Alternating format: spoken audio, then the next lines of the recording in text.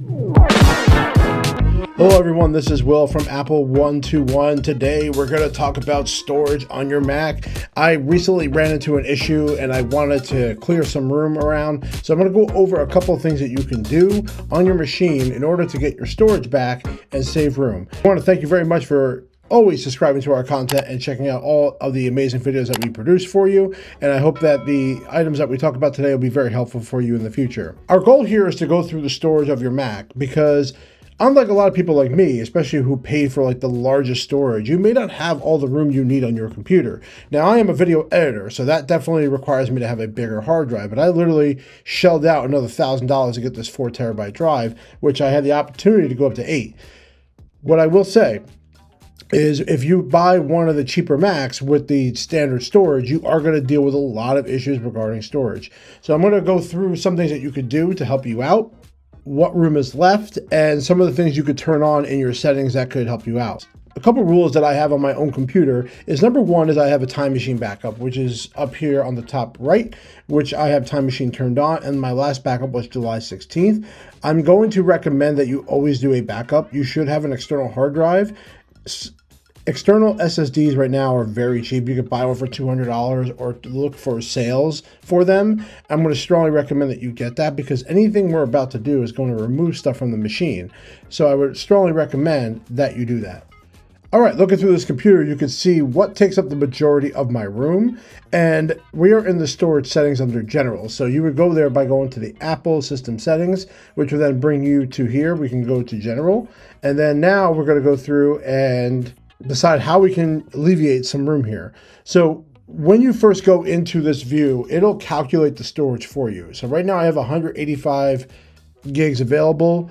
And now the idea is I'm going to go through and get rid of things. So applications are the biggest drive. Everything is taking up the most room in here.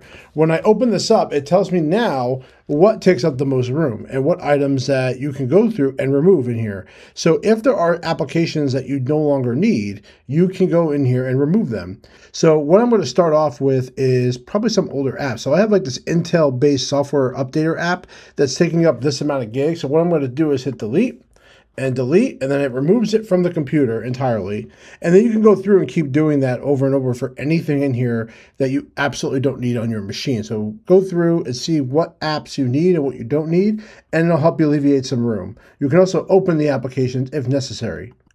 Going down the line, we have all these different items in here, and this is iCloud Drive. So if I go to the I, it's telling me that I'm using 10.83 gigs of storage. Files and folders kept offline are using 7.99 of storage. How that works is with iCloud Drive is I have it set up to optimize. Now, if you don't have iCloud Drive, which I'm going to strongly recommend you do, but if you don't have it, everything stays on the computer where iCloud Drive, I can remove things. Going to Finder, you can see all these items have clouds on them. So that's how you know what's not in your computer and what is.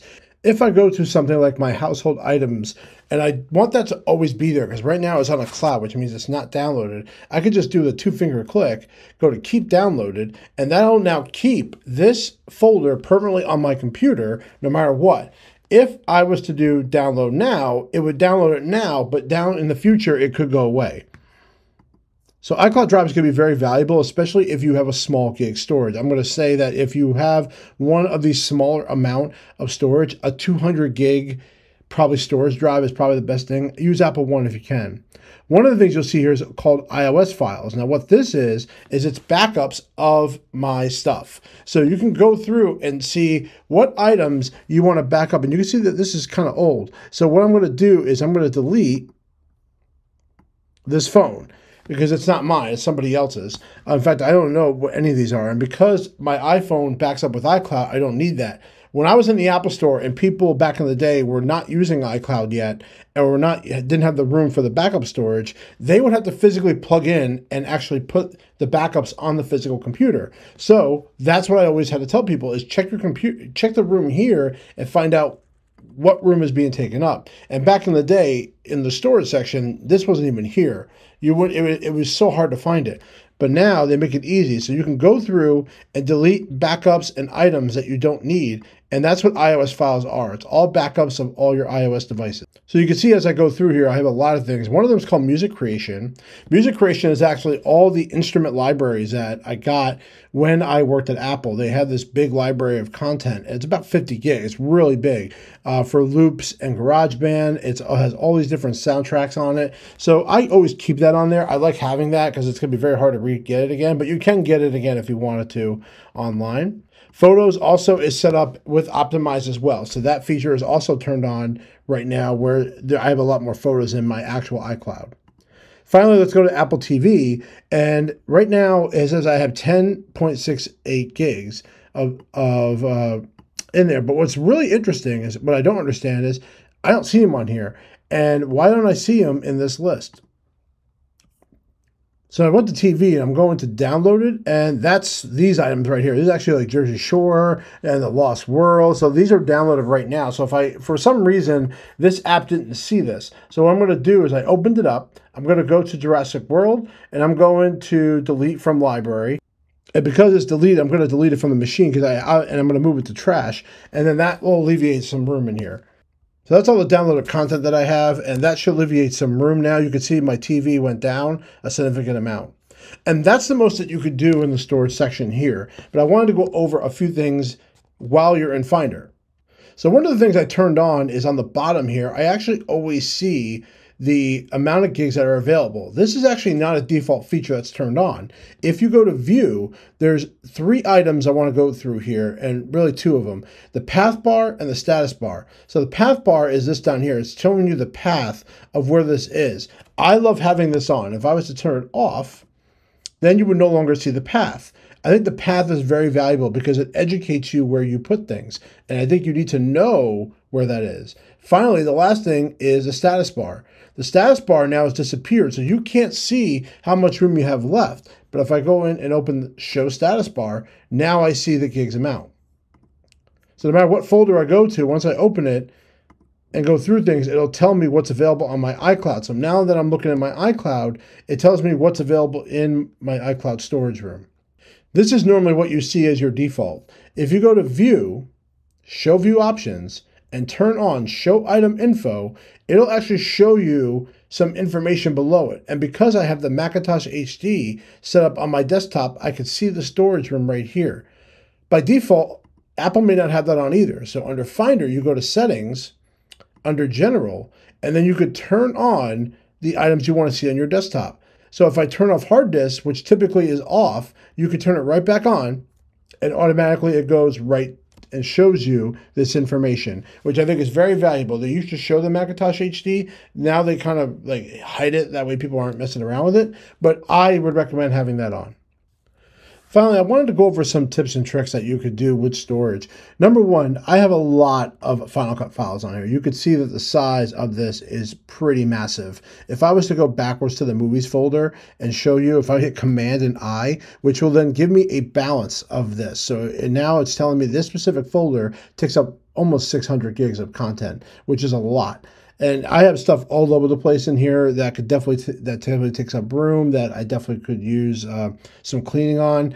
But this is an example of seeing very high movie files. So this is where an external drive is going to come in. So external drives are very valuable, and you can hook up an external drive to your computer and just drag those items there. It'll copy it over, and then you'll have to remove it from your drive. Again, recommend that you have a backup. That's what I always do, because when I'm done with these projects, I do move them off of this machine and I put them on another computer or a hard drive. But if that hard drive fails or goes, then I'm kind of screwed. So it's always important that a time machine backup is created in case I have to get it back. Now, one of the last locations I'm going to talk about, which you need to do your research on, but if I go to Go, and then I hold down the Option key and I hit Library, Library is a hidden file. This is a deep dive into your user folder. And these are things that are small that you can't see, like messages, mail. This is where all that goes. If I was to go to like Application Support and I do Command I, that just tells me there is 2.1 terabytes of application support, which is crazy. Now, there's a ton of things in here. It's impossible for me to find out where all this stuff is coming from. So the only thing I could really do is find out the size of these folders. And I could just do Command I, and I'm selecting a whole bunch at the same time. And then it'll just pop up all these different items on my list. And really, you have to go through and try to find out, well, where's all this coming from? I wanted to break this down a little bit because I went through the Go, and you go to library, and then as you go through all the different sections, I pointed out that the application support folder has 2.1 terabytes of stuff here, which is a crazy amount. And as I go through all those different folders, I wanted to point out some of the bigger ones that you're going to see. Now, I don't recommend going through there, and there are other ways to remove it, these items, but I wanted to point them out to you. So number one is mobile sync. That's already been addressed as the iOS files that we saw back in storage. So this actually represents, if you go to system settings and you go to storage and you see the iOS files, that matches up to this. So that's what this is. So just so you know what that is, and you can address that there. Messages are kind of obvious. These are all the message conversations you have through iMessage. iMessage, you would be shocked on how big that gets, especially with files and stuff like that. So you want to go through your messages and delete stuff. Inside of the messages section, you can go under keep messages for 1 year or 30 days. And that is how you're going to be able to do that and alleviate some of your room. Mail is kind of obvious. Anything in the Apple Mail app is stored here, and that's all the accounts that you attach to it. So that has to go, you have to go through your mail and remove it. I would not go through this folder. Google. Chrome is a very big file. There's a lot of stuff that we store in there, especially cache. We set up all of our extensions. They take up a lot of storage room. Unfortunately, this is a folder you really don't want to go through. I wouldn't recommend going in this because it's all connected to it, and I would recommend not removing it. Like, it could be profile information, which is a pretty big file, so you really can't go through this. This is the one that really shocked me. 2.1 or 2.9 terabytes of stuff. What the heck is in here? So that is what I wanted to go through and figure out, what is all this stuff? And I'm looking through, and it's a lot of files, but I don't know like what they're attached to and where they're coming from. And I wanted to research that. I'm like, why is this so big? Now, this Cloud Docs folder is related to iCloud, and it looks like it's a sync feature that is in here. And I went through this and I was like, wow, this is incredibly massive. And a lot of this stuff is just movie files that I've recorded. They're just clips. And I'm trying to figure out, like, where are all these coming from? These are all like movies I've done. These are just like individual clips. So it's really interesting. It's like partials of like some of my movies too, which I think is so weird where this is coming from. Even stuff I've recorded are all in here. So this is a folder I'm going to have to go through. I will definitely make sure I have a backup made prior to doing this. Heck, I might even copy and paste it to another folder. But to have 2 gigs of content stored in here where I don't think they have anything to do with anything I'm currently working on is crazy. And I've read online, there's a whole thing online about this for removing these files. And I might even have to make a call to Apple support about it to figure out, to make sure what I'm doing is correct. But otherwise, I could just remove it and put it to an external drive and call it a day and delete it. It doesn't look like it will do anything significant to my system, but you can see that going through the application support folder is actually a really big folder. It's bigger than you think. So make sure you go through, and I was always wondering why I have no storage room, because I have an 8 terabyte drive and the amount of content I have on here doesn't match that. So this is why you have to go through your machine. Try this like once a year where you're going through, see what's going on in that library folder, and don't do anything unless you really know what you're doing or you research it. By the way, as I was editing this entire file, I actually found out what's going on. So any files that did not get uploaded to the iCloud drive, mostly because of size, was related to it. So there's a lot of movies in there that were beyond the 50 gig size, and they don't go up to iCloud. They are X'd out. And for some reason, it kept a copy of it in this section. So as I went through there, I found large files that never made it up to iCloud, and it looks like they temporarily stored them there. And once I removed them, they were gone. So I just wanted to follow up before I upload this that there was a solution to it, and it had to do with files that never got uploaded to iCloud Drive, but they were stored somewhere on in the desktop or documents folder. So that's where it came from. So I hope this video was very helpful for you for storage. Hope this helps you out. Thank you very much, everyone, for joining me for this video. I really do appreciate it, and I love every single one of you.